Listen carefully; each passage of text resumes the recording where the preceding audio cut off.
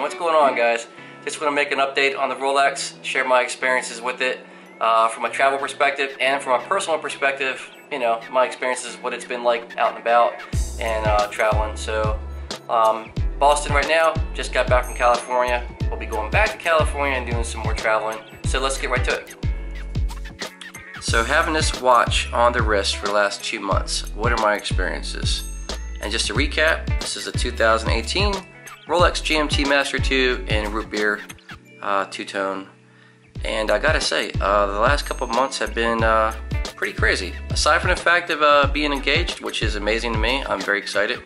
And that's the main purpose of this watch, is to represent that. My experiences have been pretty unique. This is my daily watch. I do wear it every day. It is dirty. It is already scratched up. But I wouldn't have it any other way. So getting to the point, my first experience with this watch was nervous. Very nervous being out in public with this watch. I didn't know what to expect. With as much as this watch cost, I mean, you can look up the retail on it, it's definitely not cheap by any means. I didn't know what to expect, so I was very cautious. I kept it covered up most of the time. I didn't know if people knew what it was, if they didn't know what it was, if they knew what it was worth, so on and so on. Eventually, you kind of get over that. Most people that from my experience, don't care. They don't care what kind of watch you have unless they're watch enthusiasts. Then they're gonna recognize it and you might bring it up.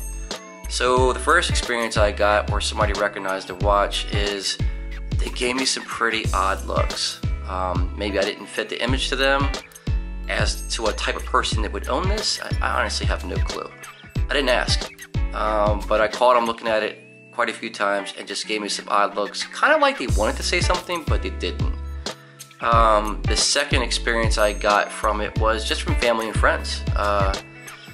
You know, just excited for me that I purchased a watch and they knew how much it meant to me, and just experience of happiness. And then recently I had the experience where somebody did recognize he had the Hawk, and he had no idea what this was. He hasn't been in the loop, you know, with the newest and latest and greatest, and you know, I can't say I don't blame him. I don't keep up on every single thing that comes out, and he had never heard of this two-tone rose gold, so he was pretty excited about it. And you know, we exchanged watches, checked them both out, and it was the first time I actually had a chance to hold the Hawk and feel it. And it's a lot lighter, obviously. It's not solid two-tone rose gold, but beautiful watch. With that being said, I'm not currently looking for another watch. It's not something in my budget. If I do, it'll have to be for another special occasion. I want the watch to have meaning. I don't want to just buy another Rolex just to have it. So most likely, if I do get another one in the future, I will be going back to Saxon's in Bel Air, Maryland. They have treated me just absolutely amazing. They didn't judge me whatsoever, and still haven't to this day. So those are my experiences so far. When I'm in the airport and I'm traveling, yeah, it gets nicked up. The GMT function, I use this all the time. It's currently set for California time. Boston, I don't have to really change the time. It's pretty much the same time as it is back in where I live at. But yeah, I'm gonna keep on using it, and I mean, it's been I wore this thing to the gun range, as you can see in one of my previous videos. I wore it to the gym. It's been rained on. I mean, you name it.